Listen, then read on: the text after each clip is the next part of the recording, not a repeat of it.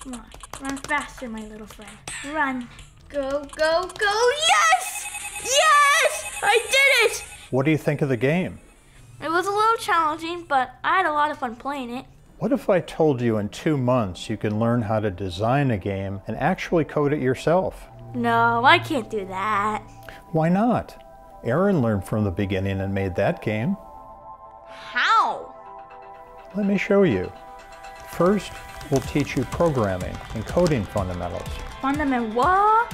Fundamentals. It's the ABCs of coding. You'll have to learn what programming is and what you can do with block-based coding. It can be a lot to learn at first, and that's why our classes have small mentor to student size ratios, so that each of our inspired creators gets more attention and personalized learning. Also, that's Josh. He's one of our amazing, friendly mentors who trains students to be full-fledged coders.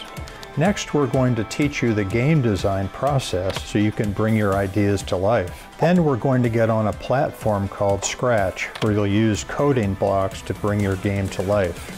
Over a series of weeks, we're going to keep developing and improving your game, making it better, one code block at a time.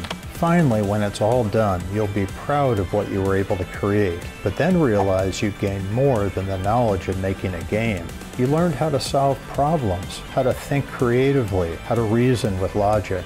You made friends and learned how to collaborate with them, receiving and giving feedback. Maybe you learned something new about yourself and what makes you curious through this process.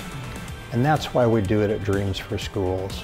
We're here to inspire and educate students to become the critical thinkers, creative leaders, and technologists of tomorrow.